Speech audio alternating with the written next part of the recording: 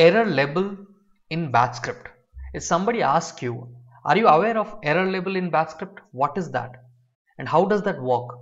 What is percentage error label percentage? So if you have all these questions, I'm going to teach from basics so that you have a good understanding what is error label. So let's move on to our screen and let's get started. Alright, I'm going to start from basics. So for this, first of all, open command prompt. Okay, now in the command prompt, simply type this command echo and I want to print my name Rakesh, and I'm going to hit on enter. So what happened? The command got executed successfully and it has printed the output. Correct? It has printed the output. So that means the command got executed successfully.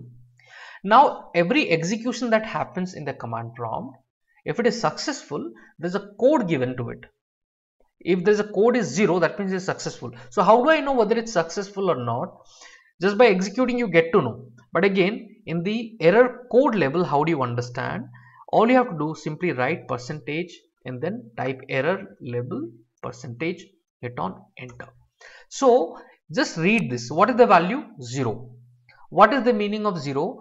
0 means the previous command that you have executed in the command prompt got executed successfully.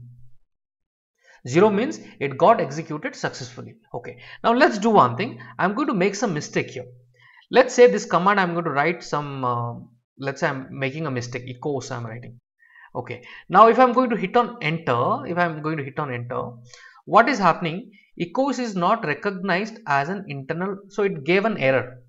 So did the command echoes got executed? It could not execute, it failed. The execution failed because this is not a proper command. Now how do you find the error code? All you do, simply write this error label percentage and hit on enter. So what happens? If you see, previously we got 0, that was successful. Now we have got something called 9009. That means there is something wrong. So remember one point, just one point.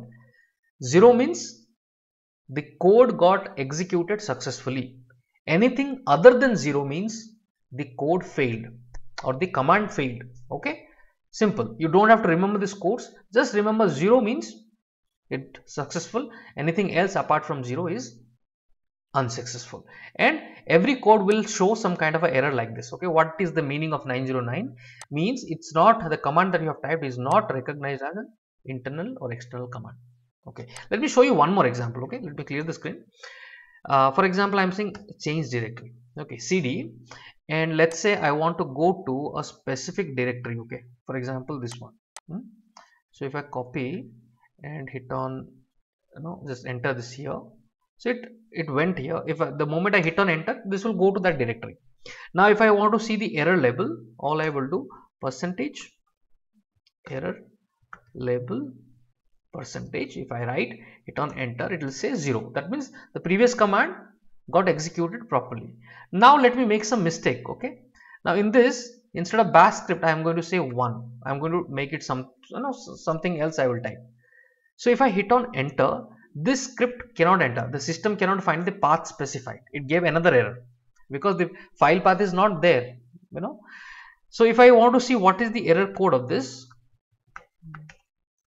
label percentage, hit on enter, it is saying 1.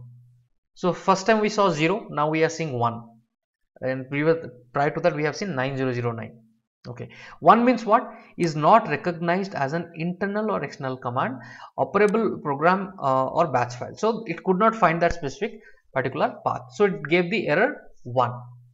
So every time it will generate a message also for you. So you read that, what is the meaning of that code? I don't have to remember it. Okay, so what we have understood till now, 0 means successful. Anything other than 0 means it's a fail with some error code or error message. Okay, the number you can call it as a code number and there is a message to it. Okay, now let's see, by going to bash script, what is the practical use of it? What is the practical use of this error code? Why I have to even use it? So let me show you. Let's write a very simple code. Okay, echo off, and here I am saying enter. I will ask the user to enter something. Okay, I'll prompt the user by writing p prompt, and then let me write a variable. Let's say file path or the folder path. equals to, I am going to say enter folder path. Okay, and I put a colon here. So the user will enter the folder path, and then I am going to check that whether that folder path is correct or not. Okay, so how do I check? I will simply say cd, and I will go to this folder path whatever he has given. Okay, so I'll say cd, and then I'll say folder path percentage. Okay, so it will go to that. If it is correct, then only it can go, otherwise it cannot go, right? So if I use a error label now, it will check if the previous command got executed. So there are two things can happen. The user could have given a proper folder path, or he could have given a wrong one. If it is a wrong one, error label will be anything other than 0. If it is a proper one, it will be 0. The error code will be 0, right? So what I will do, I'll use a if command, if, and I'm going to say percentage error label percentage, okay, equals to 0. If it is 0, then I would like to echo. Okay, so you can write in multi lines also. So all I will do, I'll simply put a parenthesis, open parenthesis, and I will say echo the folder path provided was valid or is valid. Okay, so I'm providing this message. Okay, and I'm closing it. Else, if it is not 0, then what I would like to do? Okay, again I will use the similar one. I'll start the parenthesis, or in the single line also you can write, we don't need, right? Else echo the folder path is invalid. Getting it? So let's see that. Let's experiment this, and I'm going to pause to see the output. Okay, now let's run it, and let me provide a path. So this is a proper path. Okay, this is a proper path. I'm going to hit on enter.